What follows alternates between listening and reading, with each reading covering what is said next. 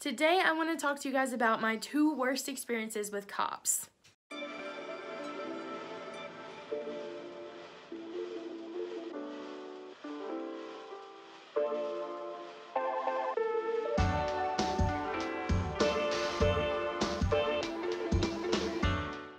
These experiences were so frustrating in the moment. The one ticket that I received from one of these stories got thrown out, so I'm thankful for that. And apologies, I know I look like a ghost that's been spooked, like super washed out. I didn't realize how washed out this makes me look.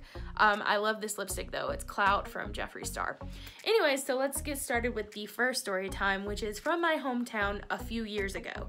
So a few years ago, I was driving around in my hometown with my mom in my little Kia Soul. We had gone out to run some errands or to do some shopping. I can't really remember which. But we came upon this intersection in our town that pretty much everyone hates because the police officers really take advantage of that spot. There is a no right on red coming one way, or coming all ways, I guess. And there's also a no blocking the intersection sign. So at the time, the light was green and I was trying to turn left onto a main street that we have to go down to get to pretty much anything in my hometown. And I had pulled up just a little bit and someone behind me had also pulled up behind me, so I couldn't back up, and the light was still green and it started turning yellow, so I decided to start turning. So I get into the lane almost all the way, but then I get stopped with like literally my back tire in the intersection by maybe just a little bit. I wasn't really blocking anyone who needed to go straight. The reason that I couldn't continue in the lane was because someone who was coming from the other direction was trying to turn right, but they had scooted so far into the lane that they had basically already made the turn and they were in my way. So literally, a cop comes around that person who had made a right turn on red when they had no light to do that. It wasn't their turn to go, it was my turn to go. He went around that person to give me a ticket for having my back wheel in the intersection for 2 seconds. He said, by the time I saw you, it was red and your tires were in the intersection, or you were in the intersection. I definitely was not blocking the intersection. The people who could go forward, and the person who was making the right on red had already pretty much made the right on red. Like I said, he went past them to give me a ticket. I didn't immediately say anything to him because I was shy. I'd never been really stopped by a cop before, and I asked my mom, I was sitting with my mom talking about how ridiculous it was because I literally had to come down during the week to come to this court date.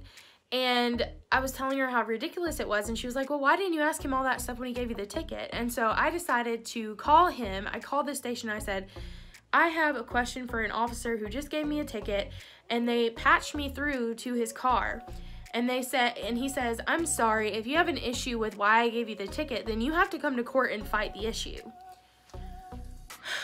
So I'm sitting here so frustrated.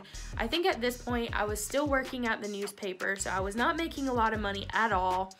And I was gonna have to take one of very few days off that I got to go down and be in court for this guy. My mom said I could pay a lawyer a decent price in our small town and that they would go to the court for me and represent me and try and figure out everything. So I ended up doing that. It was still expensive for that time for me because it was still like 60 bucks out of my pocket. But I paid the lawyer, and then I didn't hear back for a while, and my court date approached, and like the next day I had emailed my lawyer and I said, hey, so how did the court date thing go? And they said, actually the whole thing got thrown out. I'm hoping, I don't know all of the details, but I'm hoping that they looked at his camera, his dash cam. He literally avoided someone committing a traffic violation to come over to me who had like my back wheel in the intersection for 2 seconds. A lot of the cops don't really have a lot to do. It's not a super high crime area or anything, so like literally if they see one little thing off, they're gonna come after you, which I'm glad that they do that in most cases. But I have been at that intersection where people have straight up blocked it. Like 5 people have just been sitting in the middle of the intersection and they don't do anything about that. I'm sorry if you are on my TikTok, but the second story I've already kind of shared on TikTok and I still don't understand it to this day. But This also happened very recently. This happened in the last year. So I shop for our groceries at Walmart, and I do the grocery online shopping. So basically I shop for everything online and then I go pick it up. This helps me particularly with not overspending when I go into Walmart, because a lot of the times I'll go into Walmart to get groceries and I'll come out with a cookie sheet that I didn't really need. So I do that to kind of keep myself from impulse buying. I don't know who all watches my channel or if they know anything about Walmart or the Walmart pickup area or anything like that, but basically on one side of the Walmart buildings there's a side that's painted orange, and you go there to pick up your groceries, and it depends on where you're at. I go to a regular sized Walmart. There are also the neighborhood Walmarts that are smaller and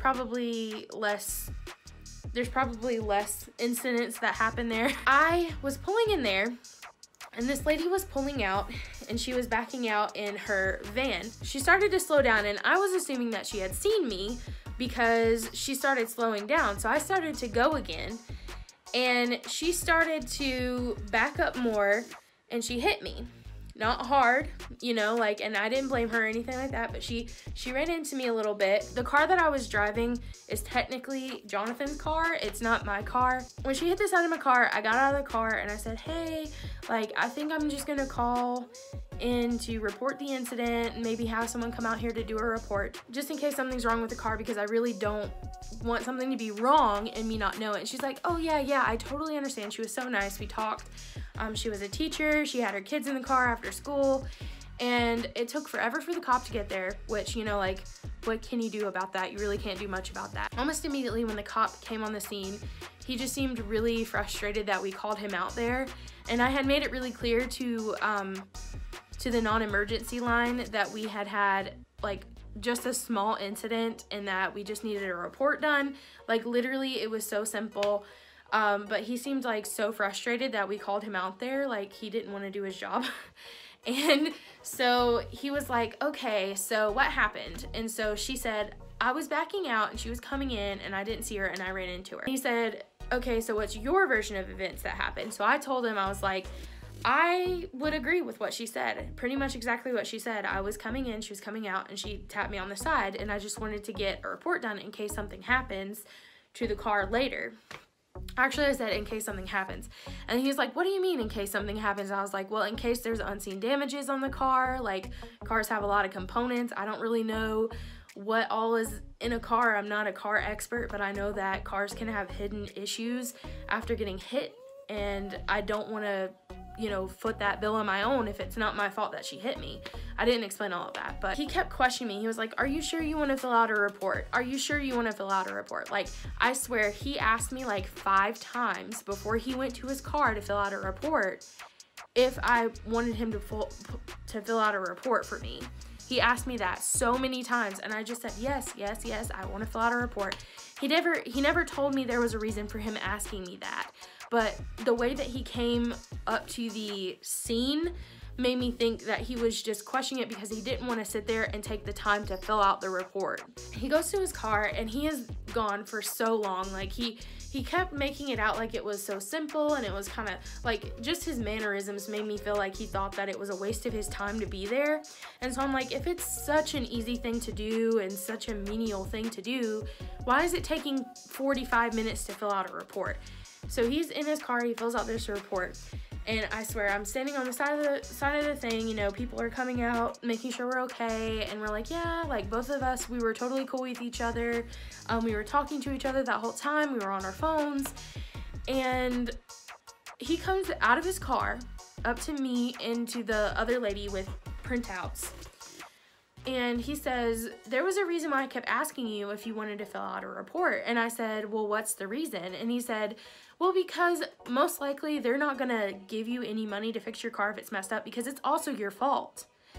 And so I thought back in my brain to driver's ed in North Carolina. And I never once remember them saying that I always remember being taught that the backing vehicle yields to the vehicles that are moving. I've always been taught that. I've always practiced that. It's always been the case. Like if a fender bender or something had happened with someone I knew or something like that, it was always the fault of the backing driver, because it's your responsibility to make sure that your path is clear when you're backing up. I will check this law really, really quick and put an update on the screen right now.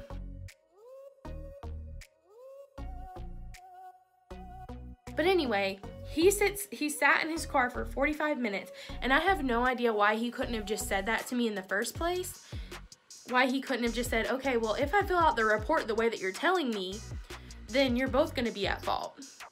I probably would have said, okay, let's just save our time. You know, it's fine.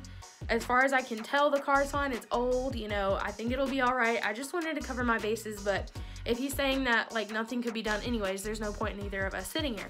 I would have told that to that lady. That lady was really nice. She was very cooperative, and she totally owned up to the fact that she hit my car, and she was not abrasive whatsoever. And I definitely would have told her, if he would have told me that it was not worth our time, I would have told her, it's fine, let's just both go home and not worry about it. And so I was really frustrated, and I was just like, whatever. And I grabbed the paper and I come home. And so I guess those are the cop stories that I have that were bad experiences. It'd be interesting if you tell me if you have had any bad cop experiences in your life, and leave them in the comments or tell me on social media. And I will see you guys in the next video. I'm sorry that the 2 videos this week were talking head videos, but I promise that we're gonna have some exciting content coming to you in 2020. I'm sorry, I'm tripping over my words. I'm tired. I love you all, and I'll see you guys next time. Bye.